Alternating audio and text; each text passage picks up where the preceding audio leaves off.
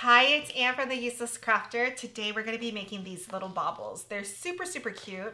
And I'm going to show you, well, I'll show you how it looks different with the different colors. But anyway, before we get started, if you haven't subscribed, please do. I totally appreciate all the support that I can get. Okay, so let's get started. I'm going to show you the two. I love these little guys. I mean, they can be, this is the bauble that you've seen on the Pringles cans that we've done. What else have we used them on? On top of like gift wrapped items, like presents. But I love them. They're a lot of fun. So you can hear it. And then I've been using the little tag that it comes with and adding a name. So this is, I also wrapped the straw in satin ribbon.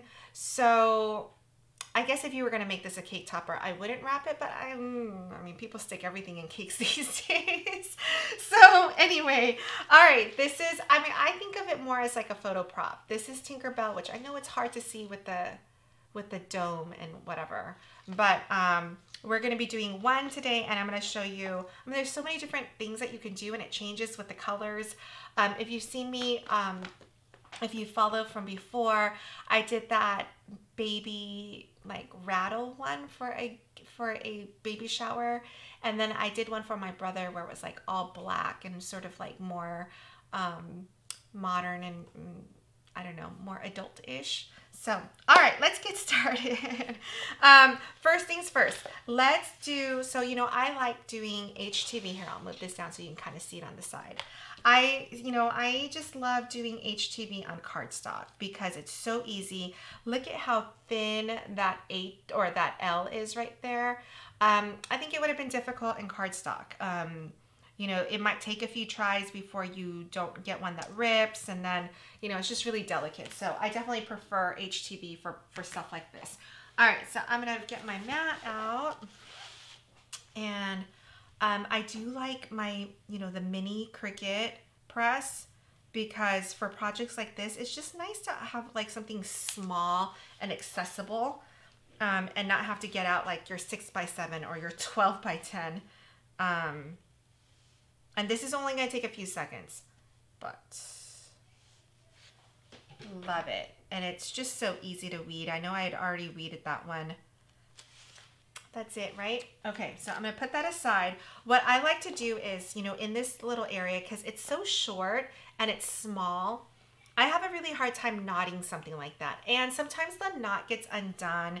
I also don't like the look of it. So I'm gonna layer this, and part of the reason for layering it is that there's gonna be, I'm basically gonna run the ribbon inside and glue it down so that it is knotless or seamless, whatever you want to, however you want to call it. Okay, so I'm gonna move this aside. Let's get started.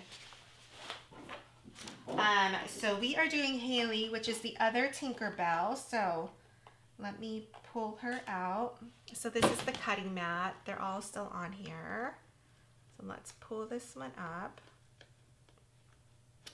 And I'm still, you know, I'm still having issues with my print then cut, but I'm tired of calibrating it.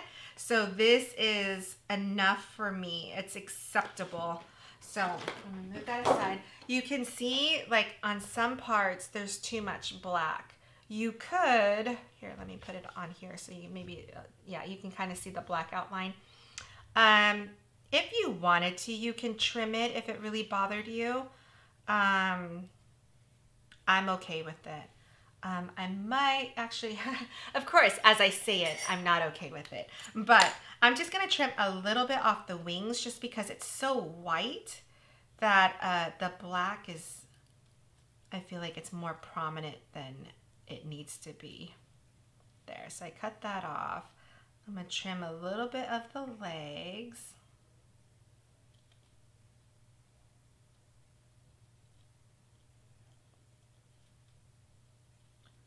And then, yeah, that looks a little bit better. And just a little bit in the arms right here.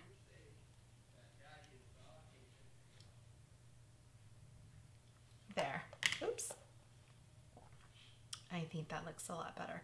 Okay, so I do like putting it on cardstock. And if you can see here, they have all these cutouts. I was in such a rush to print this, I didn't notice that my offset had all these cutouts. What I would do differently is I would select this image, the offset, and in Design Space, I would go to Contour and hide all. Then it would give me a solid background. But it really doesn't matter because we're going to be gluing this down, and so it's not a big deal. So I'm pulling off the sticker. Okay, we're gonna put it down.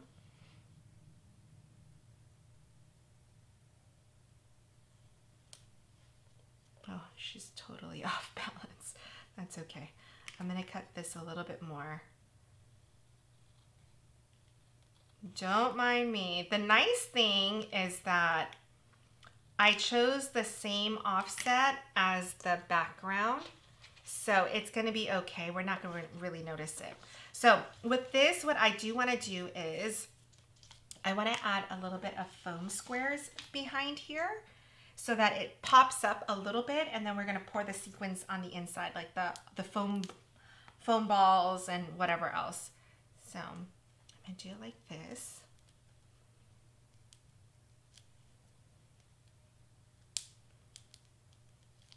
Now I am, because I'm paranoid, I will be adding hot glue to this, okay? So I'm gonna grab, yep, it's hot. Just to make sure it's not going anywhere, I'm putting it around the glue, around the foam tape and over the foam tape. And I'm gonna have her just kind of tilted, like so. So she's gonna sit like this. We're gonna throw in the sequins. All right, so let's grab one of these baubles. These baubles are on my Amazon shop. So the link is in the description, and you can go and get the photo paper as well as the baubles. So, okay. All right, so I wanna make sure that when I put this down, that the handle, this little bauble, goes on this side. When I did this one, I just wanted to make sure that it was on the side, but I put it on a side that I don't know, for some reason I prefer it on this side. So anyway, just remember that. So I'm gonna flip it over, and let's put our sequins in here, or our, your little mix. So I'm gonna put just a scoop in there. These are so fun. It's foam balls, it's acrylic stars, it's all the fun stuff. Now, I used to use my hot glue gun to close out the bauble and get it to stick to, like, my Pringles can, for instance. But I've since been introduced to beacon glue, which I totally love for this. So just make sure that your glue, it's not as messy looking as your hot glue gun. So you want to make sure that the glue is on the rim all the way around, of course, right? Because we want to make sure that our confetti mix stays inside the bauble. So I'm just going to run this all the way around. And it's a really, really clean look. Okay, so I want it on this side, so I'm going to put, ooh, shoot. Got a little bit of glue all over the place. All right, I think that's a good seal.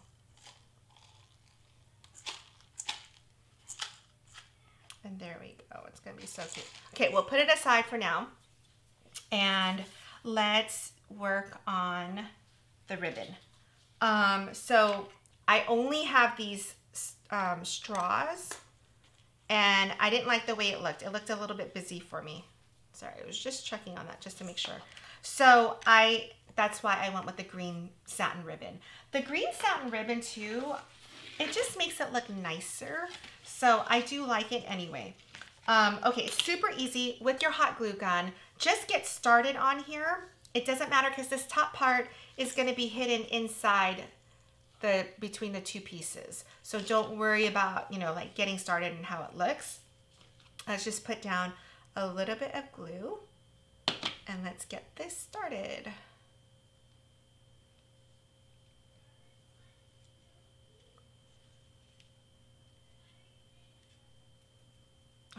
I'm getting glue all over my hands. Okay, so I like to roll it a few times, and then every few, I do want to add a little bit of hot glue because I don't want it to somehow unravel and get a little bit messy in between. So just every few, I'm going to add a little bit of glue.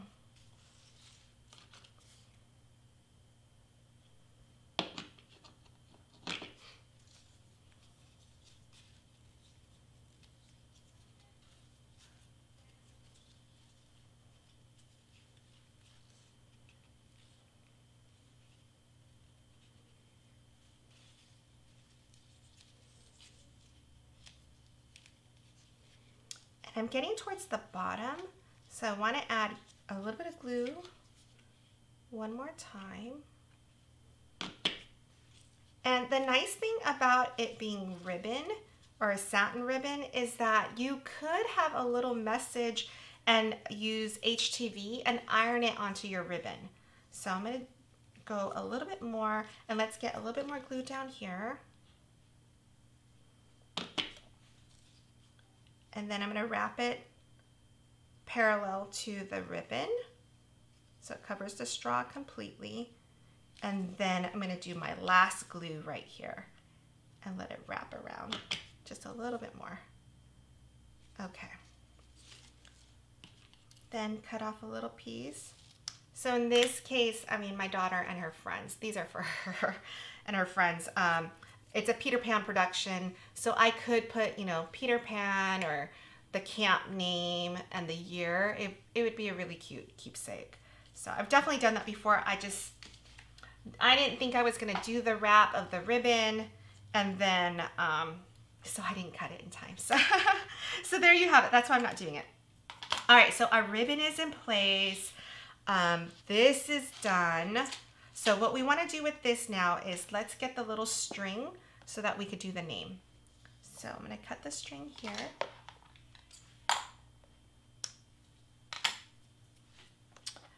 Loop it through the little hole. And then let's put the foam squares on the name, the white outline or offset.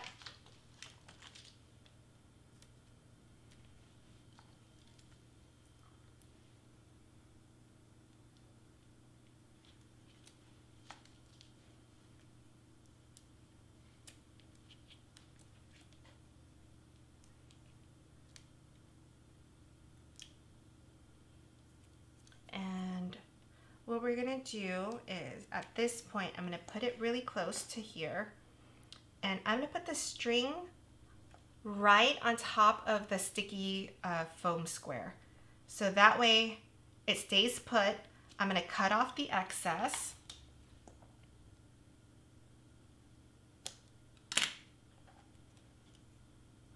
I would have had such a hard time knotting that. So, okay, so now I've cut that off, right? Here's my top. I'm going to add glue to make sure that it stays in place.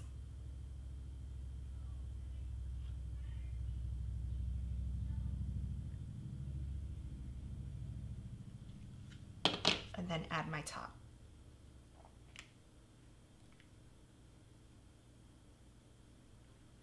So it just gives a clean look. There's no knots. I know it's not gonna undo itself. There's a lot of glue going on right here, so it's all good. Okay, so the back, and look at, these two are identical, except that this has a green background. I feel like with the green, it definitely makes it darker. I kind of like this white look, but nonetheless, we're gonna continue. Okay, so I cut this little piece so that it goes over here so that it can cover up any glue, any mistakes that we made. Using the beacon glue, it does help. It makes it look really, really clean. So you don't necessarily need it, but I like it just because it's decorative and pretty. So knowing that, to cut that, you have this little piece. So what I've been doing with this little piece is after everything is done, I just glued this on. It just looks nice. See, It just gives it a really clean look. So I'm not wasting anything. I'm gonna keep this and put it aside. Let's grab the green piece though. So with this, I like to line up on my Cricut mat so that I know what is straight. So I'm gonna put this down. And so actually, let's do, this is straight. And so this middle line right here is where I'm gonna put this. Now, because this is kind of thick, I'm also gonna put down some foam squares so that this piece sitting on top is gonna sit pretty flat. It will have the straw and it will also have a few of these foam squares. And you'll see in a minute. I'll move it back. Okay, so I want to press down, make sure everything is in place.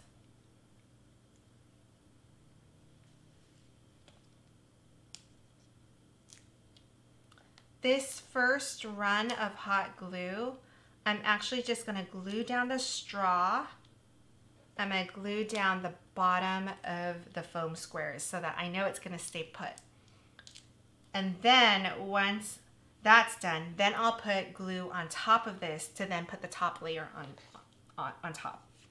And the reason why is because I find that the hot glue gun, like if I try to do everything all at once, it may dry on me and I don't want to have to, excuse me, my cough.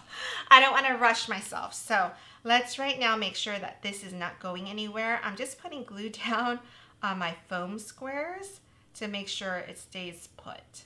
And then I'm going to put down glue right here. Then move this in and make sure it's straight and everything looks good. Once it's, once I have it lined up the way I want, I'm just going to put glue all the way around just to make sure that this stick is definitely in place. All right. So now that we have that, now we can pick up this piece and put glue on top and then lay Tinkerbell on top. So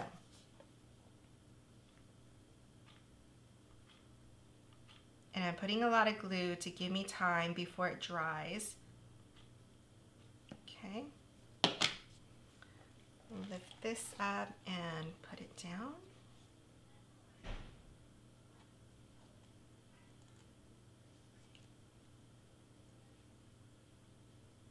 And that's it.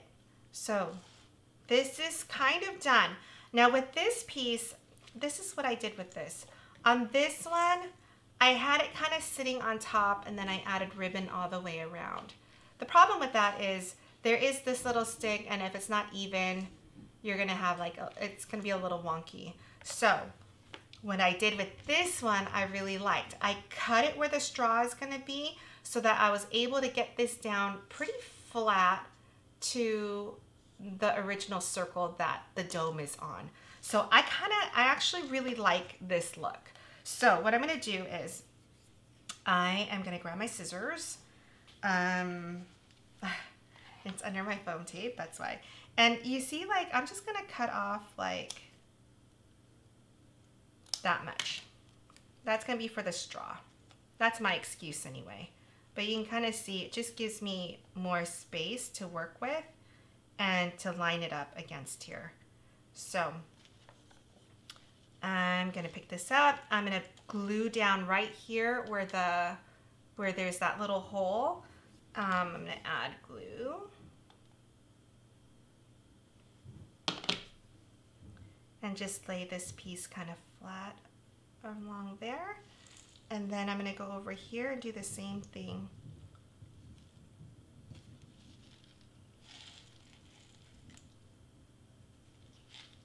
And that way that piece isn't going anywhere. I'm gonna do it down here just because no one's gonna really flip it under.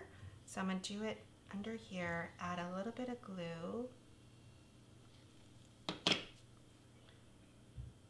Push this down.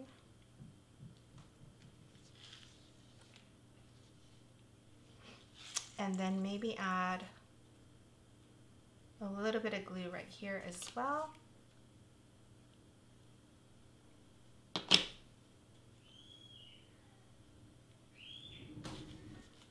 And then maybe one more right here. One more little dot. Okay, so that's all done. The piece is around. I'm gonna just flip this over and now add this little piece just to make it look a little bit more fancy because I have it. So on this one, I was using, let me close out this glue. I like to use Barely Art glue because it works really well with cardstock. So I'm just gonna make sure that the glue is all around the edges.